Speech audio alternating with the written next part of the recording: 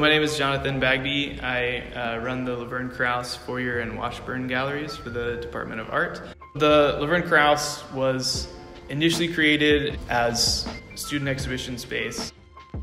So she was a professor here and was an advocate for students having space to show their work. She was just very adamant that students should have those opportunities. Students apply, they kind of show examples of previous work, and then they have quite a lot of free reign in terms of what they end up showing. And it's not about being commercially viable at all. It's about just experimenting in the space. I tried to kind of elevate the quality of the shows in a way that doesn't also exclude like a diversity of artists and ideas.